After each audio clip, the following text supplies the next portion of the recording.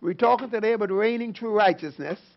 Romans 5 verse 17 said, if by one man's offense death reigned by one, much more, they which receive abundance of grace and of the gift of righteousness shall reign in life by one Jesus Christ. And this is a fact. That much more they which receive abundance of grace and the gift of righteousness shall reign in this life. And another version says, as kings, by virtue of that one Jesus Christ, by virtue of what he did, by virtue of his sacrifice. So it's an issue of receiving that abundance of grace. And we know that that grace is available. We have found out that we already have received abundance of grace. In fact, when the Bible speaks about that we might be to the praise of his glory, it is speaking about that grace and that exceeding greatness of his unsurpassing kindness, which he has already bestowed upon us. Amen? So that abundance of grace is available, and we got it. That righteousness is available, and we got it. Jesus is the grace of God. Jesus is the righteousness of God. And Jesus is made unto us everything that we could ever need. And we've been talking that we need to have a comprehension of what righteousness is. And there's basically four aspects to righteousness.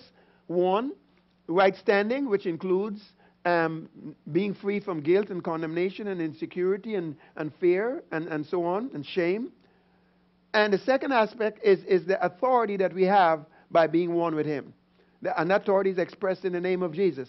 The third aspect is this oneness that we have with God in Christ. And then the fourth aspect is the rights and the privileges that we have as being the righteousness of God in Christ. Now, we also found out that grace reigns through righteousness. So that when you function in righteousness, the abundance of grace will flow. It will be made manifest. So we found out that the abundance of grace is available. We've got it. The righteousness is available. It's given unto us as a gift. And as we function in our righteousness, the grace flows. But we also recognize that if we don't receive this and if we don't function in these things, it's not going to just happen. The reigning is not going to take place. But we also got this wonderful, great insight that we can function in that righteousness by applying the sacrifice of Christ. And this whole day today is about this. It is to understand what are those aspects of the sacrifice of Christ. And as we continue, what are the 8 applications of the sacrifice of Christ, and how those specific applications can cause each of these aspects of righteousness to become a reality, to become experiential in our lives. Amen? So that is where we're at right now. Now, so let's pick up from there and go on. Turn with me to Titus chapter 2.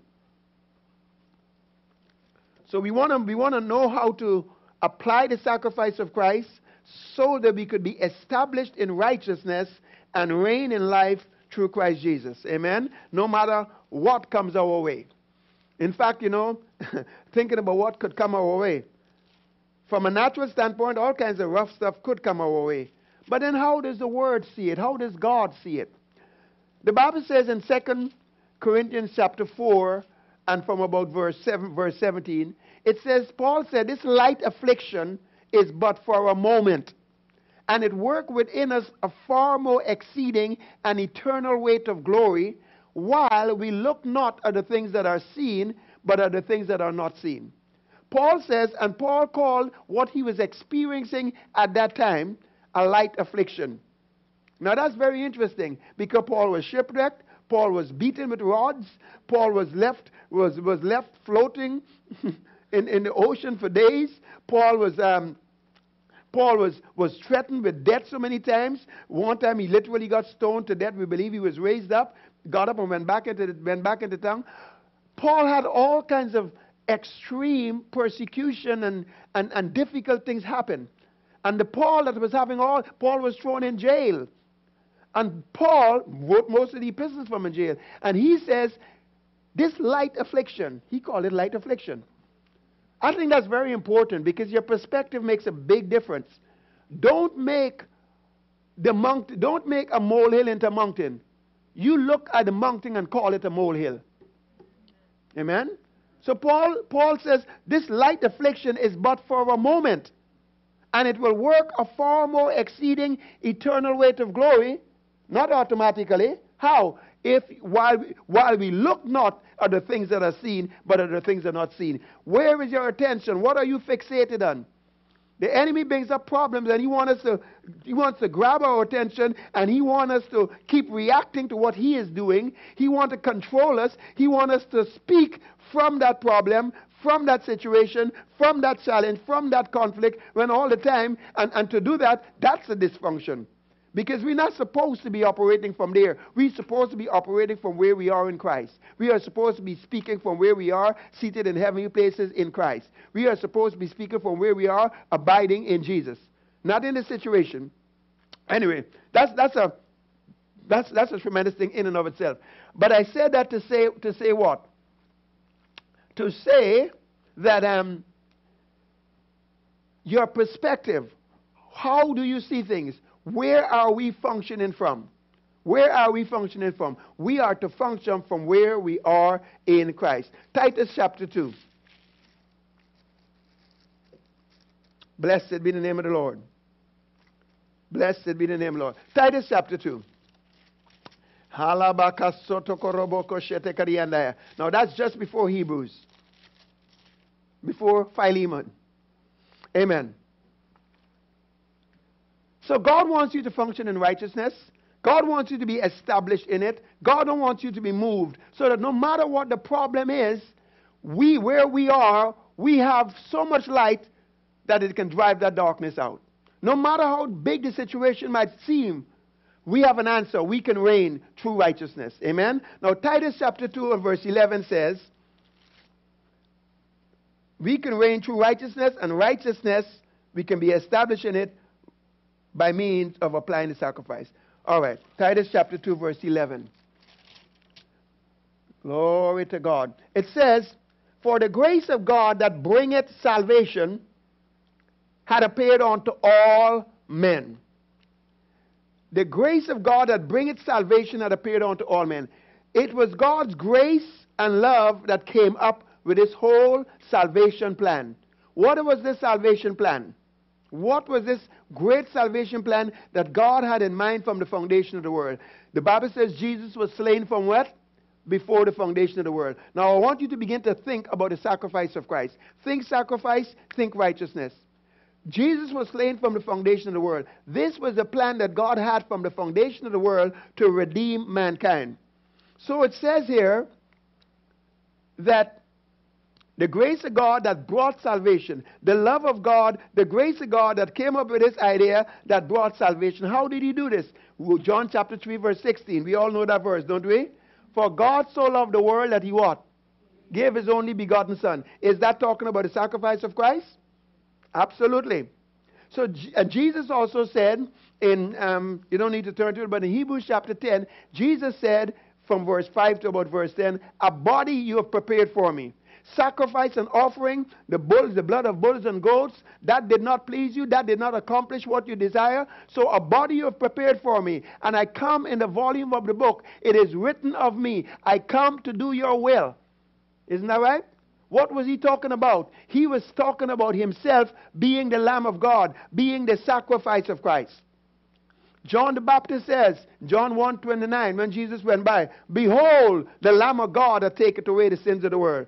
What were we talking about? The sacrifice of Christ. 1 Peter chapter 1 verse 19, it says we are redeemed not with corruptible things as silver and gold from our vain conversation that we received from our forefathers, but we've been redeemed by the precious blood of the Lamb, who was without spot or without blemish. Amen? So again, all those, so it was the grace of God and the love of God that brought forth Jesus to be the sacrifice, to be the scapegoat, to be the Lamb of God. God made salvation available to all men. Grace makes salvation available to all men, but you receive it by faith. We are saved by grace how? Through faith. Similarly, righteousness, now this is going to matter. And this is going to matter especially when we start when we desire to reach our family and to reach the lost, we're going to need to understand that what God did for us, hear this, what God did for you, what God did for me, what God did for every born-again child of God, He did for every single human being. Amen? And later on we will also find out that what God did with us, He also did with them too. They just don't know about it. And if we don't tell them, they can die and go to hell, even though the price has totally been paid for them. Amen? So, this salvation is available to all men, but it only comes upon you when you believe. Righteousness is available to all men, Romans 3:21 and 22, but it only comes upon those that believe. What did God do? Jesus lived a perfect, now you're going to hear the sacrifice here. Jesus lived a perfect, sinless life. And by so doing, that perfect walk that He had, that perfect sinless life, qualified Him to be the Lamb of God without spot or blemish. Even when He was in that mock trial with Pilate and so on, even then, when he was being asked questions to defend Himself, the Bible says He refused to defend Himself. Why did He refuse to defend Himself? Because if He had given in to that and started defending Himself, He would have been looking out for Himself. And to look out for Himself is to yield to the spirit of offense, which the devil is behind. And so Jesus opened not His mouth. Why? Because if He had done that, He would have disqualified Himself from being the Lamb of God. I'm saying that to say He was the perfect, spotless Lamb of God without blemish. He was the perfect sacrifice. You and I have been redeemed by a perfect sacrifice. And while we're at it, you are the perfect result coming out of that sacrifice. You are called His workmanship. Amen? Blessed be the name of the Lord. So here Jesus lived a perfect life, qualified to be the Lamb of God. And then what? He was crucified. Number one. Number two, He was buried. Number three, He was resurrected. Number four, He ascended into heaven and sat on the right hand of the Father. Number five, He shed His blood.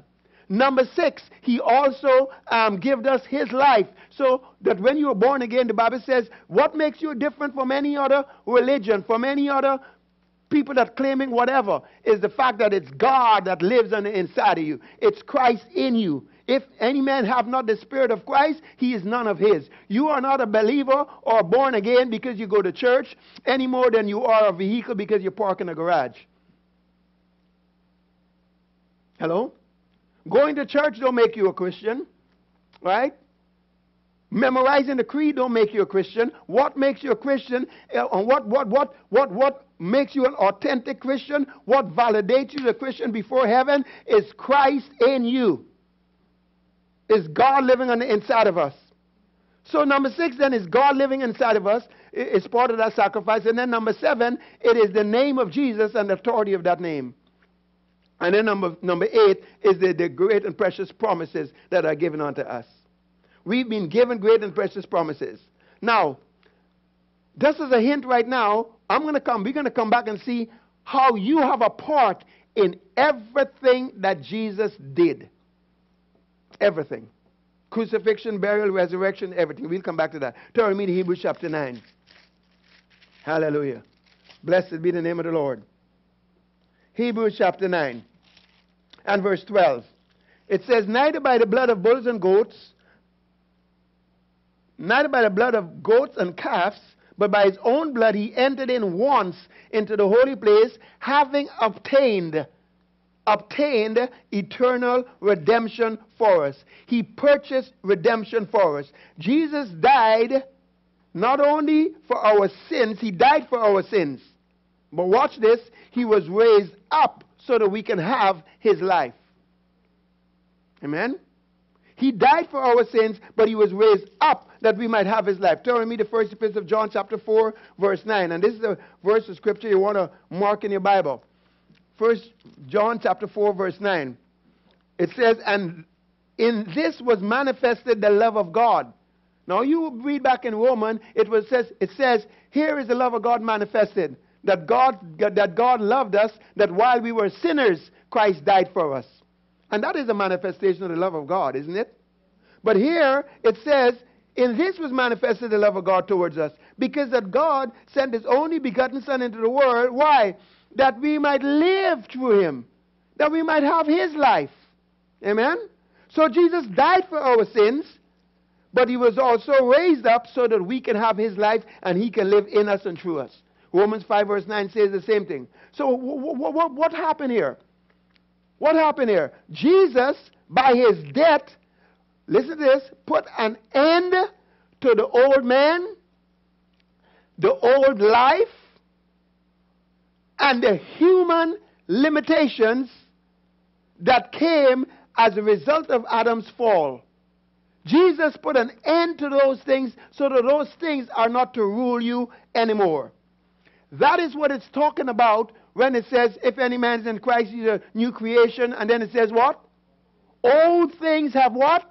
Passed away. All things have become. Oh, those old things that have passed away is putting an end to you, to the old man, to his deeds, to the limitations that were attached to being restricted in this realm of humanity. Do you know you have access? You know, as believers, we've got access to God. Amen? And quite frankly, we also got access to the devil. Furthermore, we have access to people. Ephesians chapter 3 and I think verse 11 and 12. Verse 12, I believe it is. We've got access. Say, I got access. Hallelujah. All right. So, by Jesus' death, he put an end to certain things. And by his resurrection and ascension, he brought certain things into being. He brought a new life for you and I. A new life. And the new life that you have in Christ is beyond your wildest dreams. It's better than you could have ever come up with. Amen. And the more we begin to discover what it is. And let me say something. Everything that a new man is, he is. All right? That's really deep. All right? The new man, he's not changing. He is so tremendously blessed with the very life of God, the very essence of God, the very essence of his being is Christ. And, I mean, he doesn't have to change. He is already perfect. The Bible says that we have been perfected forever. I think it's Hebrews 10 and verse 14. Right? The Bible calls it in another place, I think it's Hebrews 12 and possibly verse 23, the spirit of just men made perfect. It says we are created in righteousness and true holiness. That means you can't be any more holy, you can't be any more righteous than the righteousness of God. That's what your spirit man looks like. But now what happened is, as we grow and as we increase in learning and in understanding and get comprehension and revelation, we are only discovering and unveiling who and what we already are. We are not trying to become. We already are. We're just finding out. Say, I want to find out some more. Amen? All right. So here, in this, by his resurrection, the Bible says this new man has come up. You are God's workmanship created in righteousness and true holiness, and there are pathways that God has designed for you to walk in. Ephesians chapter 2 verse 10. The Bible says this, what came up out of the resurrection and ascension is such that as Jesus is, so are you in this world. So here's a good question. How did God do this? How did he do it? Wouldn't you like to know? Right, turn with me to Colossians chapter 2. Colossians chapter 2. How did God do this? How did he put an end to all that I was and give me a brand new start? So that all things have become new and all things are of God. What is that all about? What all things have become new? What all things have passed away? Colossians chapter 2. How did he do it? Colossians chapter 2 verse 12. Now I realize this reads slightly different in various versions, but I'm going to stick here to the Old King James. It says, in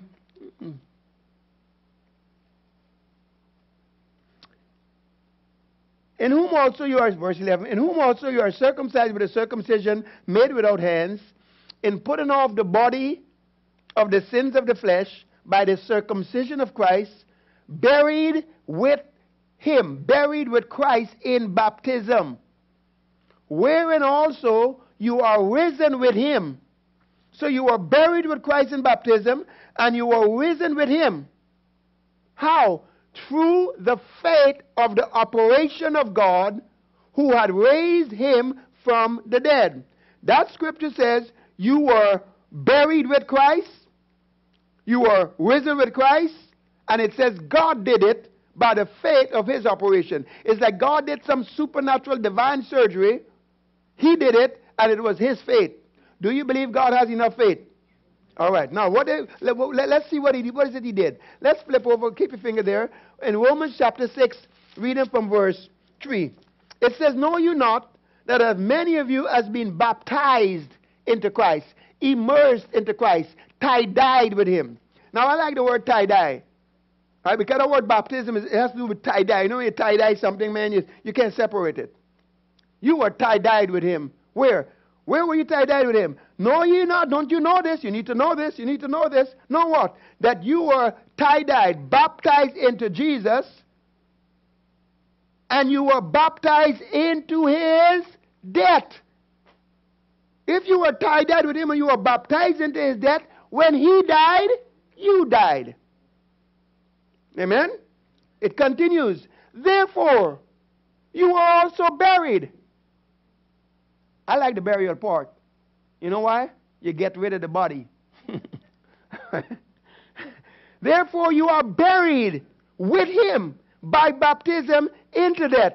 And like as Christ was raised up from the dead, now you know it's going to say in Ephesians chapter 2, verse 5 and 6, that you were raised up together with him and made to sit together with him in heavenly places. Right? And that you have joined seated with Christ. Ephesians 2, verse 5 and 6. So you were raised up together with him by the glory of the Father. Even so, well, think about it. You were buried with him. You died with him. You were buried with him. You were resurrected with him. And we're going to know from all the scriptures, you were made to sit together with him. Well, hey, you ought to walk in this new life that you have. Shouldn't you? So it says you ought to walk in this newness of life, in this resurrected life. And then it continues talking some more. Here's the point. The point of the matter is this is what God did. He did it with you and I, but he did it with the entire human race. Everyone. How do I know that? 2 Corinthians chapter 5 verse 14 says, the love of Christ constrains us. And this is what we judge. That if one died for all. Who's all? Christians only? No, all is all. If one died for all, then we're all dead. So what happened is, this is what God did. God took Jesus. You see, Jesus never committed sin, did he? Did he commit sin? But he was made to be sin. How did he do that? By faith. You never commit righteousness, but you were made righteous. Is that right? God, he's God, man. Jesus has faith, God has faith. Their faith is untouchable. Amen? Jesus had enough faith to be able to drink that cup and took on our sins, sickness, and all of that. And God had enough faith to take you and I and the entire human race and place us in Christ. So that when he died, everyone died with him, was buried with him, raised up with him, and made to sit together with him in heavenly places.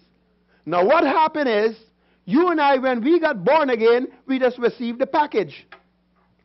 Amen? The people that die and go to hell, they didn't receive the package. That's why you need to tell them, this is good news. God is not holding your sins and trespasses against you. But God was in Christ reconciling you unto himself. The price is already paid. Why are you living on a needed dominion of the devil? You don't have to stay in this kingdom of darkness. You don't have to be dominated by sickness and disease, poverty and lack of oppression and depression and all the works of hell. You can be set free and receive what's already paid for, what's already yours, by receiving this good news and making Jesus the Lord and Savior of your life. That is why the Bible says we are ambassadors, as if God was beseeching them through us, be reconciled unto God. And the word reconcile means, come on, accept the exchange. Accept the exchange. He became poor that you might be rich. He became sin that you might be righteous. He became sickness that you might be healed. He became rejected of God that you might be accepted. Are you with me? He took the punishment and the wrath that you might be blessed. He became the curse that you might have the blessing of the Lord. That's the good news. And that has been done for every single human being. But it only comes upon those that believe. But how shall they believe without a preacher? How shall they hear if somebody don't tell them? Are you with me? So if they go to hell, it's not because of their sins. It's because of not receiving God's gift and not receiving Christ. You understand that? All right. So, but God, in this operation, God placed us in Christ, and we went through the whole process with Jesus. That is why when you have communion, what are you doing? When I partake of communion, when I partake of this bread, I am proclaiming the Lord's death till he come. I am not going through some ritual. I'm not going through some traditional stuff. This is not some sad thing. This is a celebration. I am proclaiming that I have a common union with this broken body. I have a part in this. I was in him. And when he died, I died. And when he shed his blood, that blood has put me in covenant relationship with God. I am proclaiming my common union both with the body and the blood of Jesus. Expand that. I am declaring my participation in this mystery, my participation in the sacrifice of Christ. So communion becomes a declaration and a proclamation of my faith, and by his stripes I'm healed. This sickness has no right in my body. It was laid upon Jesus. This came to an end, and I live unto righteousness. And by his stripes I'm healed. You follow me? That is why why is this so? Because of the sacrifice. Not only what God did for you, but what God did with you. And the Bible says in Romans chapter 6, verse 6, that old man, that old nature was crucified with Christ. You don't have two natures. What happened is that sin nature had programmed your body to behave selfishly. And it programmed it to be prideful and lustful. And so even though that old man is dead and crucified, and the Bible says you need to know that, even though that is the case, if you don't reprogram the system and put in a new program in there, then the body still wants to go in the way it was trained. You follow me? That's the reason why you renew the mind. But the way you get free is to declare the power of crucifixion in certain areas. Amen? In almost any area of personal problems and flesh issues, there's three parts to it. Number one is the application of crucifixion to whatever it is you're dealing with. Verbally, with your mouth, because the power is in your mouth. It is the preaching of the cross. It's to apply the power of crucifixion, number one. Number two, it is also to get your mind renewed to whatever the truth of the Word of God concerning that particular thing you're dealing with. And then number three, right, is to also apply the name of Jesus, because the devil will try to take advantage of you in your weaknesses. So you want to box him out. Amen? Seriously. Amen? You vulnerable in the area, the devil just say, okay, I already got him in that area, leave him. No, the devil jump on you. And then try to get you addicted, try to get you to move in his arena. Blessed be the name of the Lord. Let's move on. All right, so what did God do then? How did he do this? How is that he placed you in Christ. All right, now let's turn to Revelation chapter 12. Revelation chapter 12.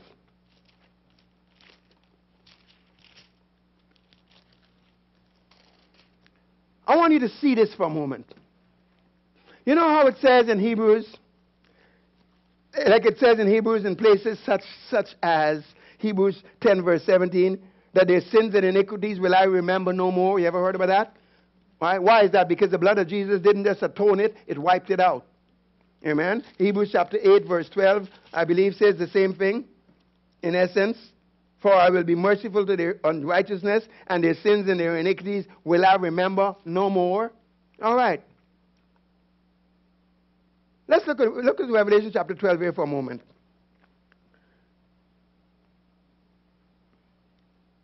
Verse 8. Verse 9. And the great dragon was cast out. Now just get right into this scene here. Step into this environment. Step into this picture. Right? You be right in there. You're watching this stuff. Amen. You got a front row seat and you're watching this. And listen to the communication. And the great dragon was cast out. Woo! That old serpent called the devil and Satan, which deceived the whole world. He was cast out in the earth, and his angels were cast out with him. And I heard a loud voice saying in heaven, now has come salvation. Now what kind of voice was it? A loud voice. It wasn't a whisper. You think if God said a loud voice, he means a loud voice? That thing must have rattled and shake. I mean, some of the buildings in heaven must have started shaking. Amen? And I heard a loud voice saying in heaven, now has come salvation. And now has come salvation and strength and the kingdom of our God and the power of his Christ, that is his anointing. Why? Because the accuser of the brethren is cast down, which accused them before our God day and night. What's that about? Remember in the book of Job how the devil came in among the sons of God and would come and accuse, and would come and said, God, have you see Job there? Your servant Job, right? God will say, my servant Job is a solid guy, and so on and so forth. The devil say, yeah, Job is solid, all right. The only reason Job is solid is because you've blessed him. You've prospered him. He's the richest man out there in the east. You take away all the wealth and see if he's not going to curse you. Right? And God says, okay, all right, go ahead. Test him. Remove all of that. Right? But don't touch his life. Well, the devil didn't kill Job, but he killed everybody else. He killed all his family. Amen. Job stood for him. He didn't deny God, and as a result, he got a double portion in the end. But the devil had that right at that time, and he had a case to come before God and lift up Job's shortcomings and sins. He had a right where we were concerned. But guess what? That record of our sin has now been removed. The Bible says in Colossians chapter 2, verse 14 and 15, how the blood of Jesus has not only removed that record, but it has even wiped out the handwriting in which it was written. So there is absolutely no record in heaven before the presence of God regarding anything you have ever done wrong. So the devil cannot come and accuse of nothing. So because that accuser is cast down, and there is no record of any wrongdoing, any shortcoming, any fault before God, God just sees us through the blood of the Lord Jesus Christ. Because of that, what happened? Now has come salvation. Now has come strength and the kingdom of God and the power of the anointing. You understand that? This was what happened because of the sacrifice. Now we need to know that. And it goes on to say, and they overcame him by the blood of the Lamb and by the word of their testimony. And they loved not their life even unto death. There was nothing they were so, not self-denial, they were so dead to themselves. They were so, you see, the new man does not live for the new man. The new man lives for God. Amen? He lives for the will of God, just like Jesus did. And so they loved not their life even unto death. There was no set of threat, intimidation, or anything that could move them. And they overcame him. But that's all based on what? The sacrifice of Christ. Now my question is, what did he redeem us from? What did he redeem us from? Now, number one, there were things that were against you. Sin was against you. Was it not? Sin was against you. But now the Bible says in Romans chapter, because that sin issue has been dealt with. Now the reason why it's important to talk about these things is because the Bible says in Philemon that your faith will work. It will produce. It will become effective by acknowledging every good thing that is in you in Christ. Your faith will produce when you recognize this is how it is. This is what is settled in heaven, and I agree. Amen? When your faith sees it the way God does and calls those things the way God calls it, that is when it works. So when your faith is going to see that, wait a minute, this sacrifice is done. There is no accusation against me. What are you trying to bring up my sin? There is no such sin. It is dealt with. When you can recognize that all this stuff about past, and you recognize it's dealt with, it is done, it is, and you can silence that voice. Amen? So what are you redeemed from? What are we redeemed from? Sin has no more dominion over you, the Bible says. Because you're not under the law, but under grace. You're not operating in this arena where it's about your works and your performance and what you do and your law keeping. No, you're in this area where Jesus where grace is provided. You're not under the law, but you're under grace. Amen?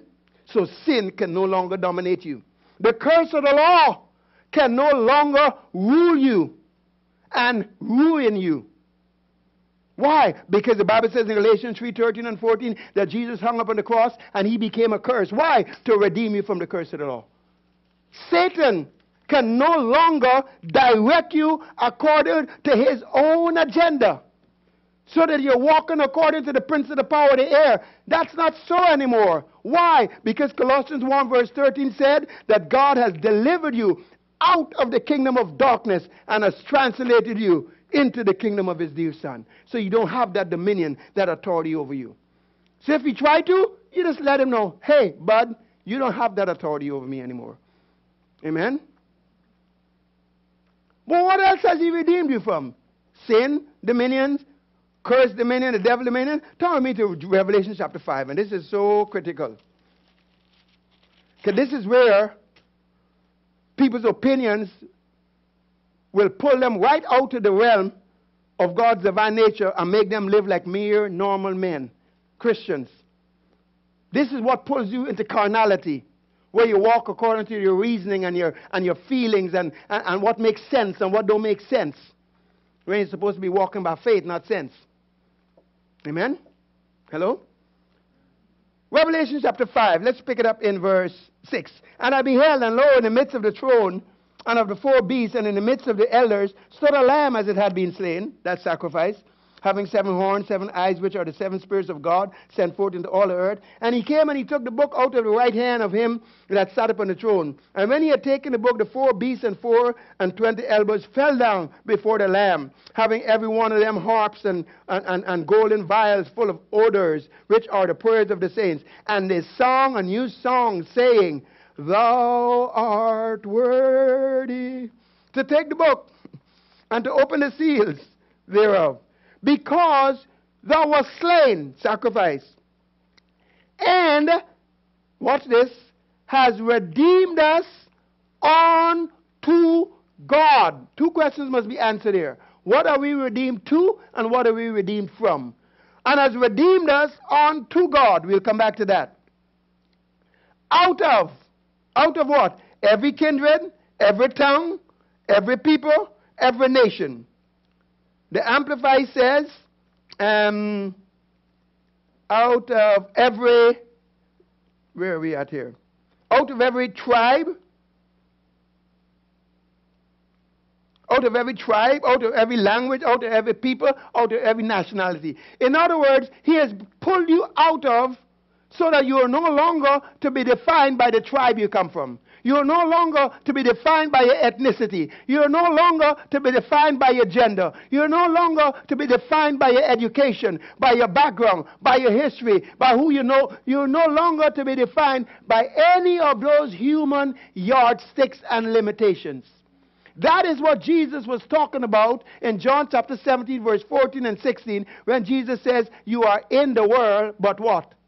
Not of the world. What did he mean by that? You are in the world, but you are not to be defined by the world. You are not to to have the limitations that the people in the world have. Why? You've been moved out of that system. You are dead to the world through the body of Christ. And here you are, by the power of the Spirit of the living God and Jesus inside of you, you can now do all things through Christ that strengthens you.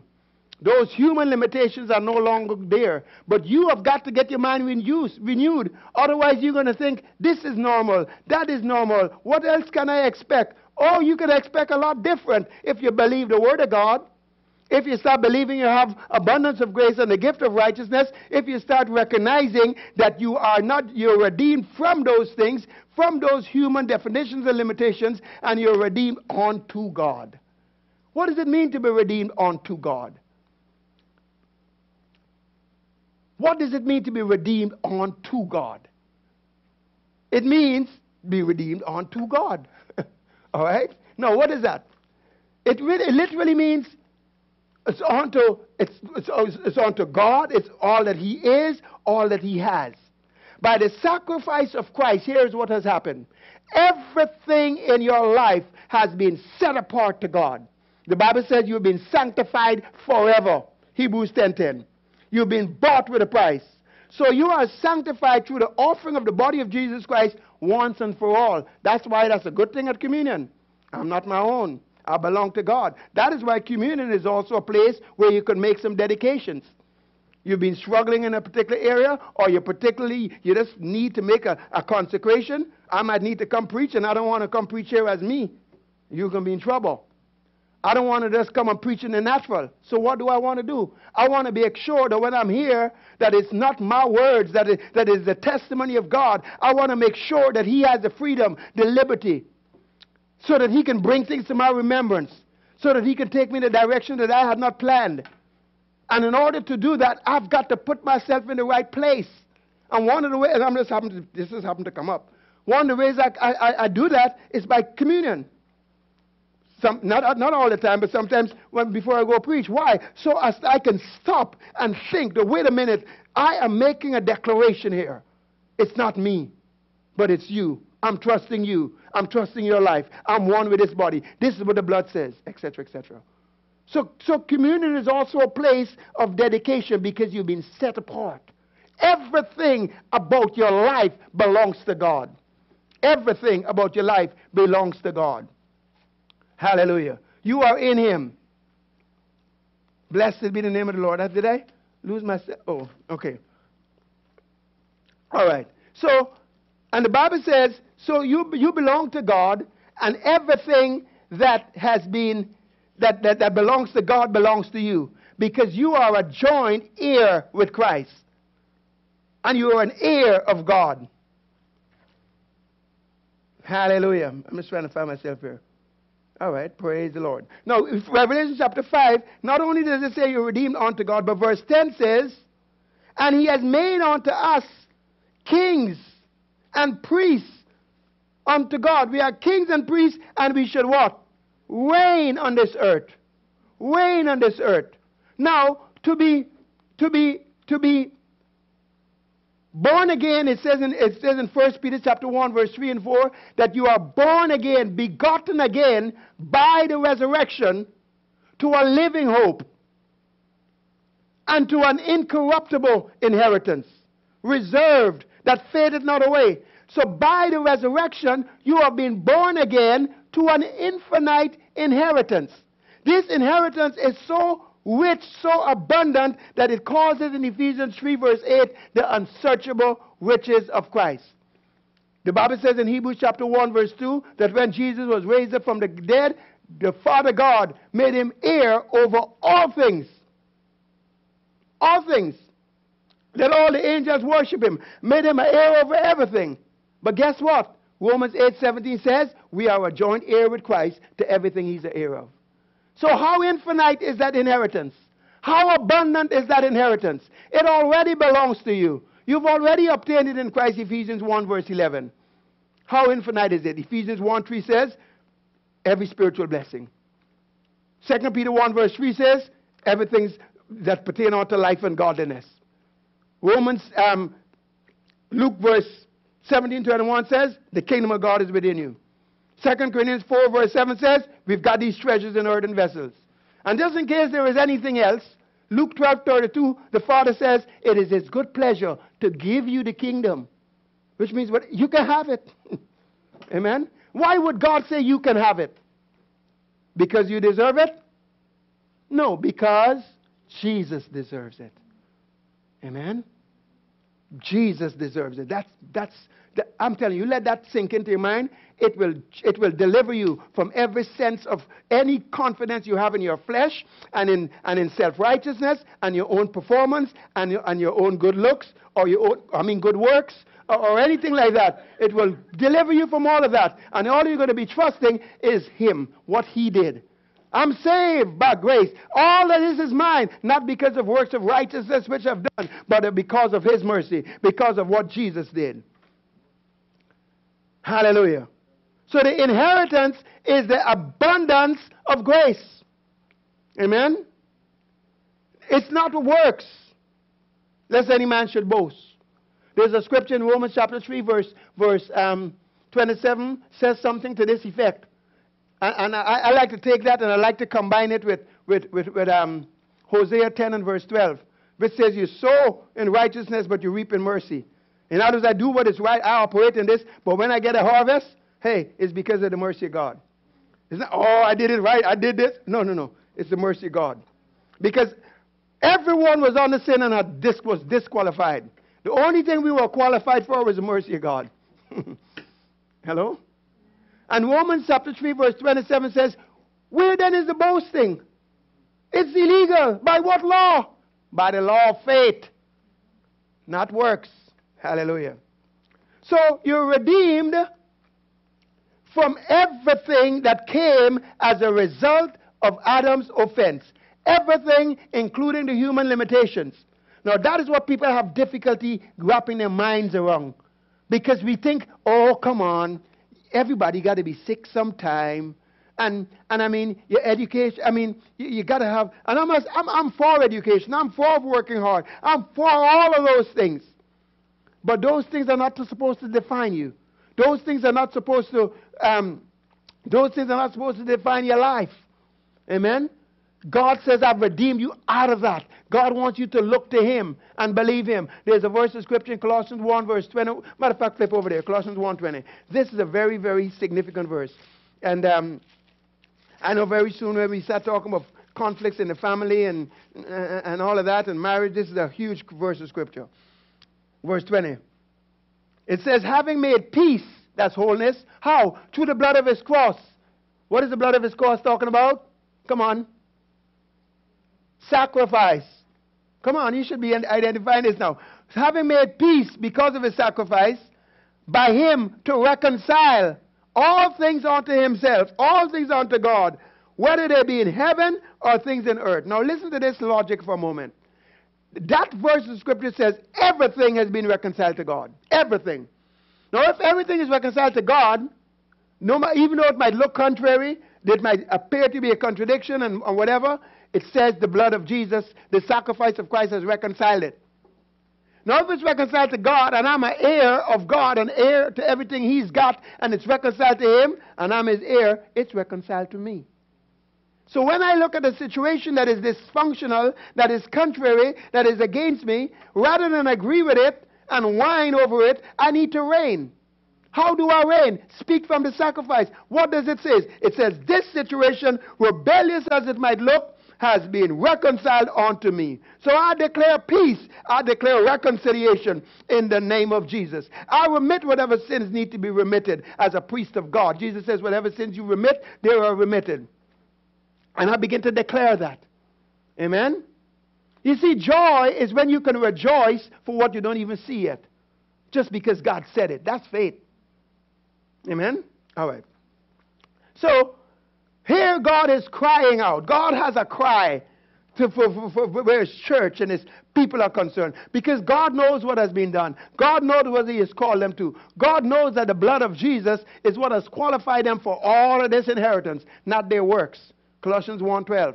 It is the blood that makes us meet and qualified to be partaker of the inheritance of the saints in the light.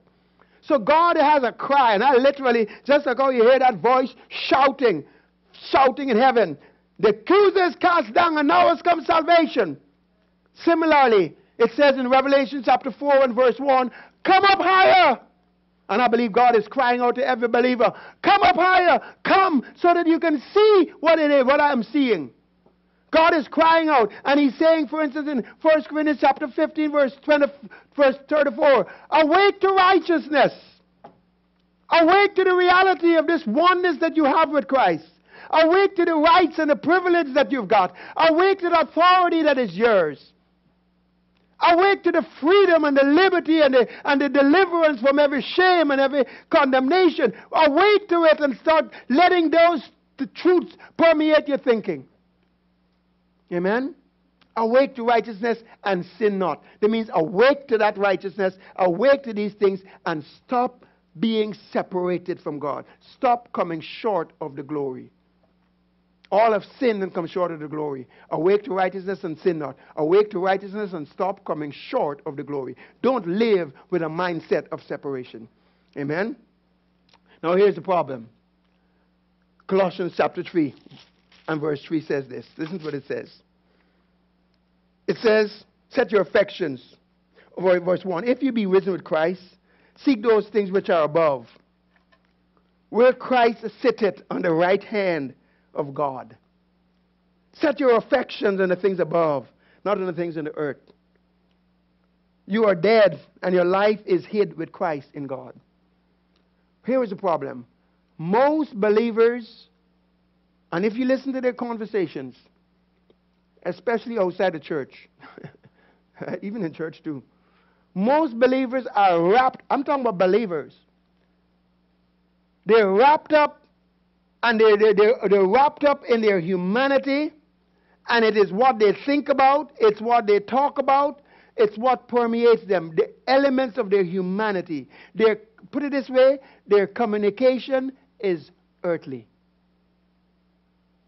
Now, if the Bible says, and it does say, in Psalms 50 verse 23, that if you order your conversation aright, you will see the salvation of God. And your conversation is earthly, will you see the salvation of God? Is that conversation right? And don't forget, conversation means you're thinking, you're speaking, and you're acting. To Philippians chapter 3, so that Colossians 3 verse 3 says, set your affections on the things which are above. Your life is hid with Christ in God. Now look at Philippians chapter 3 and verse 20. And this is a divine health scripture. Philippians chapter 3 verse 20 says, for our conversation is in heaven. Our citizenship, our conversation, our communication, our thinking, our speaking, our actions is in heaven. From whence we are looking, look where you're looking, not at the things that are seen, we are looking for our Savior, the Lord Jesus, who shall change our vile body, that it might be fashioned like unto his glorious body, according to the working whereby he is able to subdue all things unto himself. Think about this for a moment. If Jesus on the inside of you can rise up, will your enemies be scattered? Does Jesus have the power and ability to so work within you to subdue everything in your life and make it obey him? Can you do that? This scripture says that when you order your conversation to line up with heaven, your speaking, your thinking, your actions to line up with heaven, Jesus will show up and he will change your mortal body. Why would he show up and change your mortal body and get it to agree like with his glorious body? Why would he do that? Here is why he will do it. The Bible says in Hebrews 3 verse 1 that he is the apostle and the high priest of your confession. He has been authorized, sent by God, and anointed by God to bring to pass your word, your speaking, your thinking, when it lines up with his word. When it lines up with heaven, he is authorized to bring it to pass. In Isaiah, it says the government is on his shoulder. In Jeremiah, he says he watches over the word to perform it. It is his job to bring it to pass, not yours. Your job is to confess right, to talk right, to think right, to act right. His job is to bring the manifestation. To order your conversation, order it. It's like a military thing. Order. So let's have order in the... You ever been in the military? They say, rise, move, left, turn, left. Oh man, orders, it's not suggestion. It's not suggestion, it's an order. But Psalms 50 verse 23 says, you need to order your conversation right. And when you do, you will see the salvation and the deliverance of God. But what is the case? The conversation and the lifestyle of many believers living here on earth is not ordered to line up with heaven. The Bible says that if you would order your conversation to be as it is in heaven, according to Deuteronomy 11:21, you can have days of heaven on earth. Amen? Philippians 1:27 says that I'm right close by. It says only let your conversation be as it becometh the gospel. Let your conversation be in agreement with the gospel. In agreement with the fact that Jesus, that you were crucified with him, that you were buried with him, that our old man has no more rule. He is gone, he is buried. Let your conversation be in accordance to the fact that you were raised up together with him. You're seated with him. The blood has been shed. You're free from guilt. There's no record of your sin. To him that ordered this conversation, let your conversation be as it becometh the gospel of Christ. Philippians 1:27. Don't let it be some vain conversation based on the traditions of men. Right? 1 Peter 1, verse 18 and 19. So, what is the problem? What is the problem within the body of Christ? What is the problem? The problem is this. Now, hear this clearly. The problem is this. The offense of the first Adam has greater rule and influence on the lives of Christians than the perfect sacrifice of the second Adam. The offense of Adam and all of his guilt and condemnation and all of that has greater rule and greater authority in the lives of believers than the sacrifice of the second Adam. Can you see that? So as a result, guilt and shame and memories and pain and all those human limitations, they rule instead of the love of God, instead of the peace of God, instead of the joy of the Lord, instead of the authority of the name. Human limitations instead of I can do all things through Christ that strengthens me. Who like you and who don't like you and what's happening in the environment, rather than the fact that I'm now here and Jesus is here and I am made in this environment righteousness and I'm to set this entire atmosphere apart for God by you being there. The Bible says He in us is wisdom, righteousness, sanctification, and redemption. Isn't that right? So that what Jesus has done is what is to impact and rule our lives far greater than the offense of that one man. Can you see that? That is what it's talking about.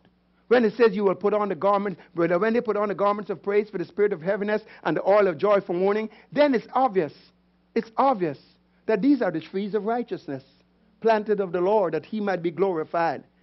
Amen? This is how you reign. What's coming out there? What's coming out? What's coming out? What's coming out when in the squeeze? Hello? Is it the sap? The sap from the vine coming through the branch? You know, don't forget the fruit that bears on the branch is just the outward evidence of the inward life. And the fruit is born on the branch, not on the vine. That is why the Bible speaks about the fruits of righteousness. What comes out of living in this oneness? What comes out of operating in this authority? What comes out of having this right standing and freedom from guilt and condemnation and shame and insecurity? What comes out of having all these rights and privileges and being a joint heir with Christ and an heir of God? Amen? Instead, what happened? Carnality. Paul said, you are yet carnal, and you live as mere men. We are not to be mere men. We have a divine part on the inside of you. 1/3 of you, your spirit man, has divinity on the inside. Your soul and your body, okay, they need some work. Amen? So that we are not to walk according to the vanity of the mind, reasoning, intellect, without God. We are to be walking in the mind of Christ. Not dominated by humanity, but dominated by that divine nature that we are partakers of. Are you with me? Blessed be the name of the Lord.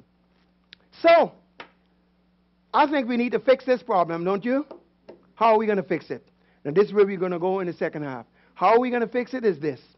Here are the aspects of righteousness. Once you are clear of what those aspects of righteousness are, right standing with God, meaning no shame, no guilt, no insecurity, no inferiority, no condemnation. Right standing with God because you're justified as if sin has never been because of the grace and the blood by faith. When you understand that's what righteousness is, when you understand that righteousness is authority that activates the kingdom of God, when you understand that rights is rights and privileges, when you understand that righteousness is that oneness with Him, he that is joined to the Lord is one. Vine and the branch, one. Head and body, one. When you understand these things about righteousness, and then you look over here and you recognize that this is what the sacrifice of Christ is. It's his crucifixion, it is burial, it's his resurrection, it is ascension, it's his shed blood, it is his name, it is his life in us, and it is these great and precious promises by which we are partakers of the divine nature. Then the question simply comes, how do I become established in righteousness? How do these items, these aspects of the sacrifice produce each and every one of these? And you can look at every one of them and just ask the question, what does the blood say? What does the name say? What does the life of Christ in me say? What does crucifixion say? What does burial say? What does resurrection say? What does ascension say? I'm seated in heavenly places. Hallelujah. Are you with me? So that's what we got to do in the second half. And then we put those two together. And then when you leave here today, you will know how to apply the sacrifice of Christ so that you can be established in righteousness. And the Bible says when you are established in righteousness, you will be far from oppression because you shall not fear. And no weapon formed against you will prosper. Every tongue that rises up against you in judgment, you will shut it down. Why? Because this is the heritage, part of the inheritance of the servants of God. If that belongs to the servants of God, I believe the sons of God have greater rights.